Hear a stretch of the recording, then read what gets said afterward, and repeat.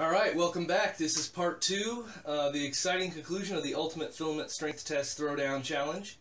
In the last episode we tested some PLA and some GTPLA. Today we're going to be kicking that up a notch with another type of GTPLA, some PETG, and some PLA Plus.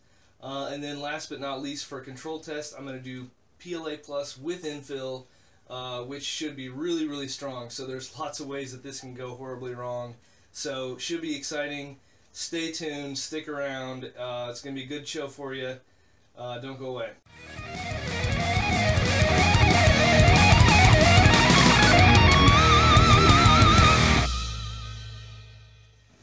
Okay, this is the PETG, and I expect this one to not be as strong.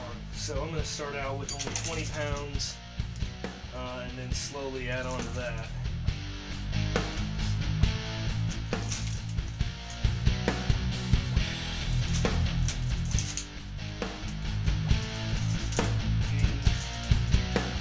In case you fast forwarded it, my luggage scale is now broken, so I'm just counting cans to determine the weight.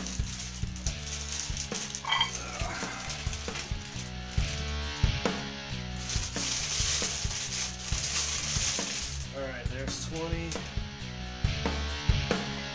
a 10-pound weight.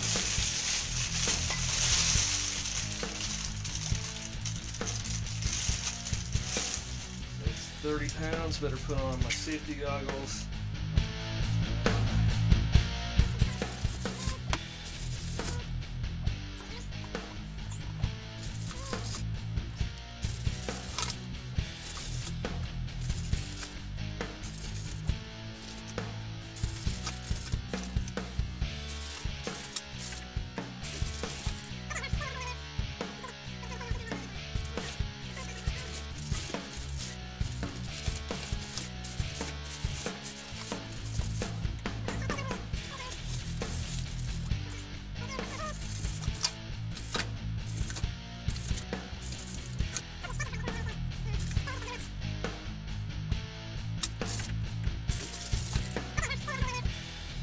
I think it might be time to put another 10-pound weight on there.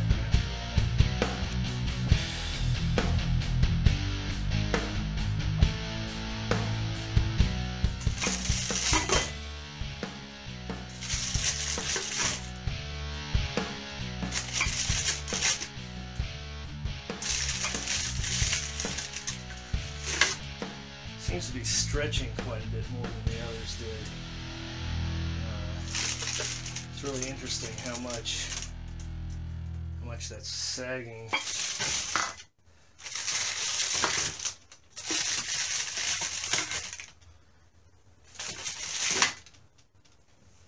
Still not touching down here.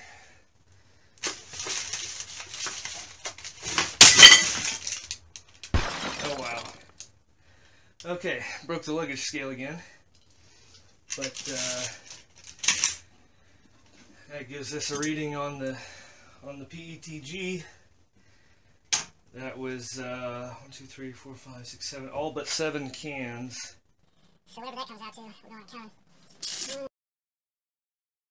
Alright, this is some more GTPLA. It's an enhanced form of PLA. Good. In my experience, it really prints very accurately. So I'm going to start it right off at 40 pounds based on past experiences here.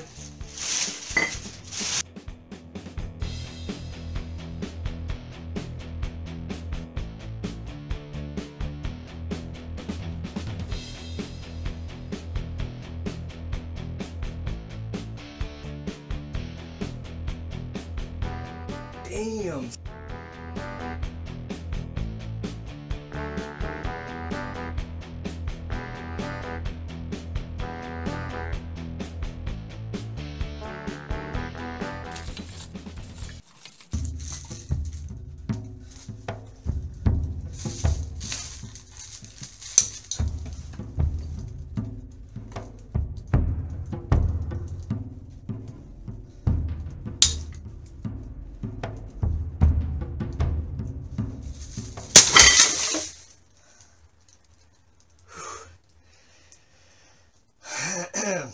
think that's a new record.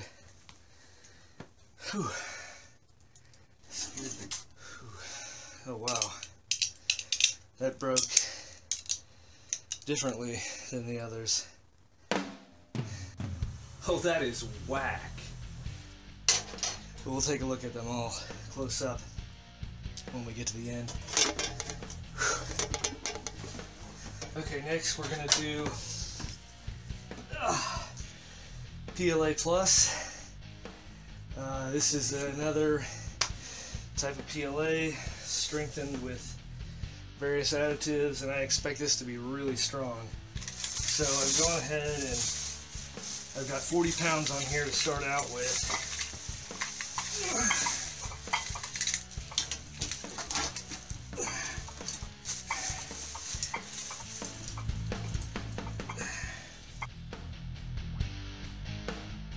Ball hitch, which weighs about 19 pounds, and that'll kind of speed things along a little bit, I think.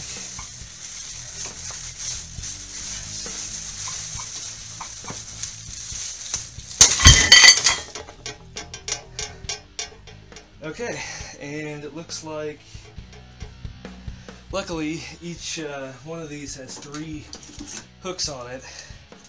And to be honest, the middle hook is the weakest one, I think. So I'm going to give this one a second chance, and I'm going to use this hook over here on the left-hand side. And that should actually be even stronger. So we should get a good reading off of it.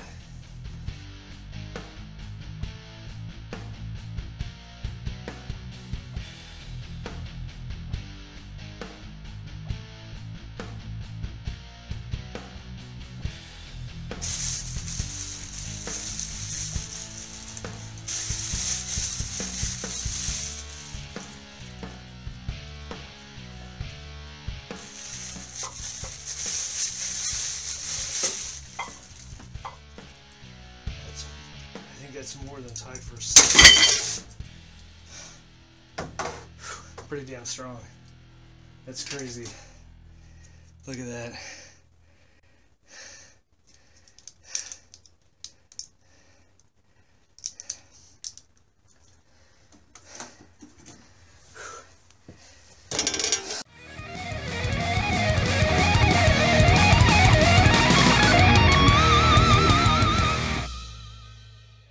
For the control test, I'm going to do, this is eSUN PLA Plus with a good amount of infill, so this should be really, really strong, and I'm just going to start loading on some weight.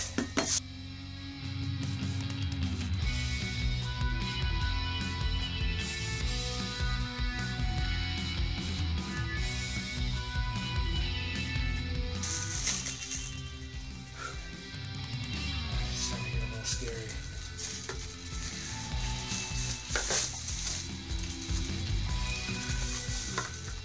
Okay, that's one last can, and then that's all the cans I brought up here, which beats the previous record by at least 4 cans. Okay, that's all the weight I've got on there right now, and now we're gonna go for broke and add the 20-pound or 19-pound trailer ball hitch.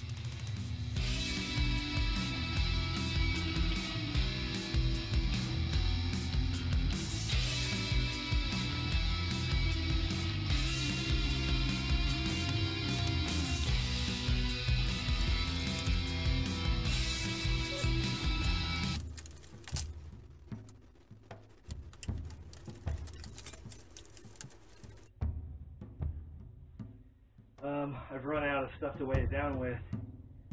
Not sure what I'm going to put on there next.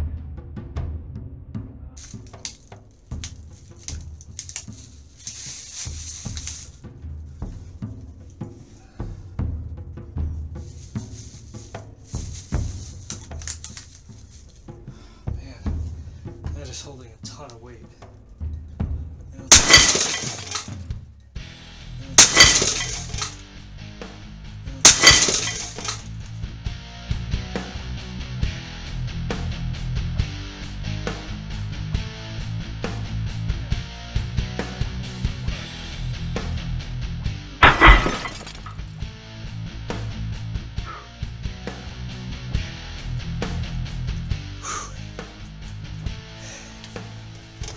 So what did we learn here today? Well, we had some really interesting findings.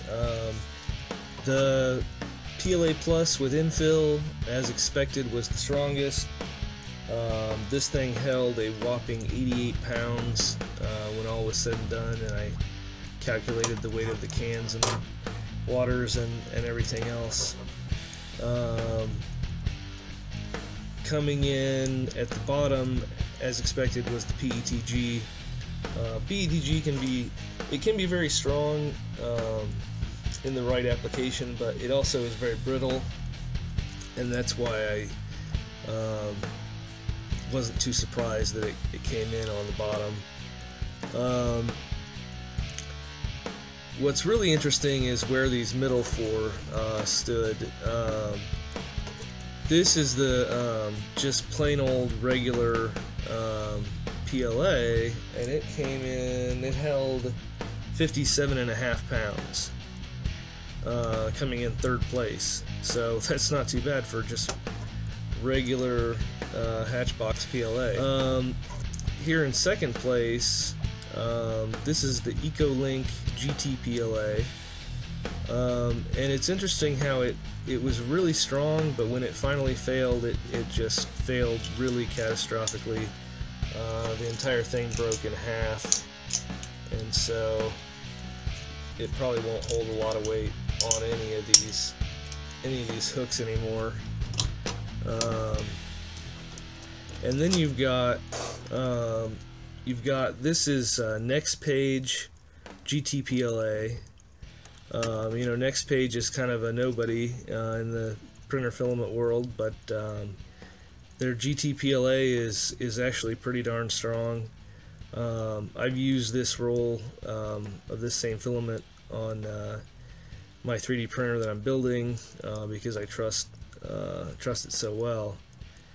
Now, last but not least, coming in at second last is this is PLA Plus from eSUN. I did two different tests, and both of these hooks failed, and they bent and the weight fell out of them. But the interesting thing is, overall, the print is still intact. It's all in one piece. You know, it basically just bent rather than broke, and that's not the case with any of these other filaments. So I think that's really interesting. And this is another one that I'm using very heavily on the printer that I'm building. But all of these are really great filaments that you can, you know, I think you can get all of these on Amazon, and they're all at a reasonable price.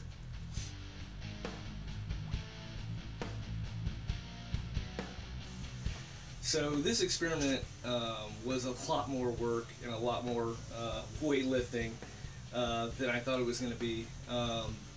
All of these materials were way stronger than I expected. So I think this has been really educational and informative for me. Hopefully it was for you too. So don't forget to give me a thumbs up and subscribe and everything. So share this video with your friends, and let me know what types of materials you want me to test next. You know, maybe with some exotics or something. So right now, as you've seen, I'm printing with my Up+2, which is closed source, and it's kind of limiting. I can't really do flexible filaments, for example. As you may have seen, I'm working on a much bigger printer that I'm building. It's a rep wrap, so it's all open source and everything. So I'll be able to do all kinds of flexible filaments and exotics and everything once I get that up and running. So let me know in the comments what types of filaments you want me to test next, and so let me know what you want to see. Thanks for watching, and keep rocking on.